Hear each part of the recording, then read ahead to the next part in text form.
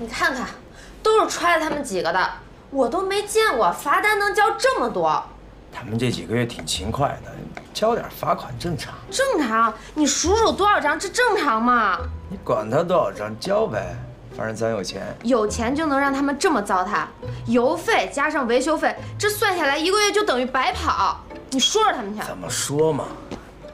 人超载也是为了给车队挣钱，咱帮人家交点罚款怎么了？按你这么说，那罚款就给交破产呗？哎，你这话说的，一群大老爷们干活就这样。再说了，我们这么多年就这么过来的，我是破产了还是完蛋了？你管不管？不管。行，我管。哎，你干嘛去啊？脾气那么暴。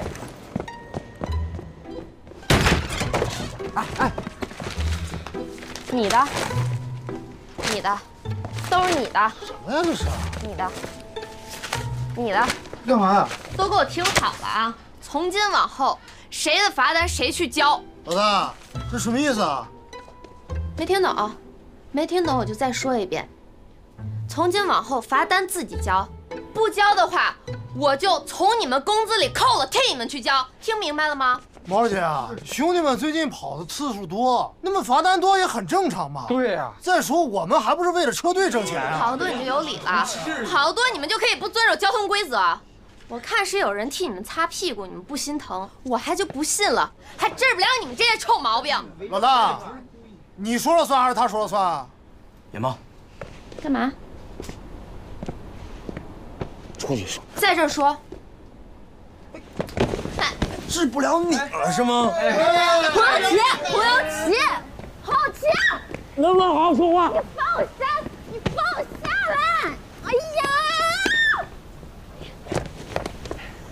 能不能给点面子啊？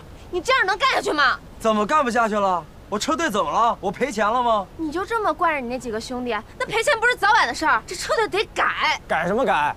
我这车队风格就这样，再难不也挺过来了吗？大家开开心心不挺好的吗？你就这点出息？